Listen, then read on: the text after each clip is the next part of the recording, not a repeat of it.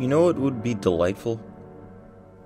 To maybe watch television, or just sit around the house, or take a ride in the car without my father bringing up religion. Father is a master at turning any conversation into a lecture about faith. Anything he reads, sees, or hears in the media is a prompt for him to hold forth on spirituality. Good God, I've even seen the man be inspired by weather patterns. Know that we are not alone, and that there exists a power greater than anything we can conceive of on this earth, he says. Know that the courage of faith is a bravery surpassing that of the assembled armies of the earth, he says. Faith will be tested, he says. Faith will be rewarded, he says, and says, and says, and says. Now, please, don't misunderstand. I am a believer. I have been brought up in the faith and strive to adhere to it. However, I find it increasingly difficult to be a blind follower. For if we fear to ask questions of faith, is that not an admission of doubt? An acknowledgement that our faith, our rock, our shield, cannot withstand the slightest scrutiny? Father will have none of this, and our exchanges escalate into shouts and angry tears.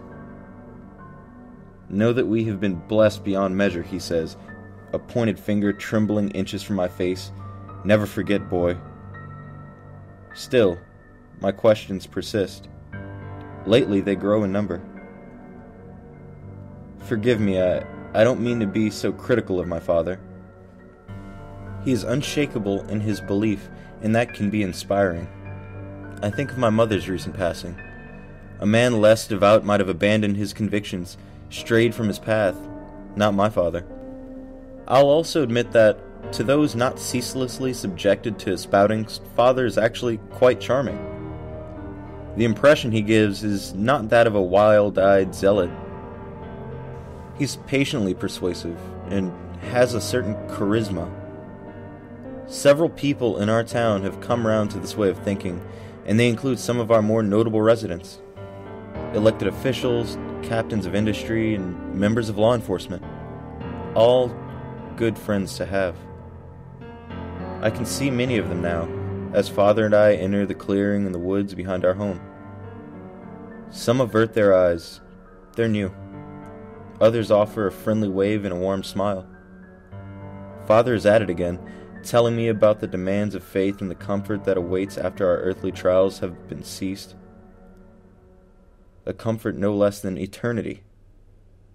All this talk about religion goes a long way towards explaining why my sister is bound upon the altar.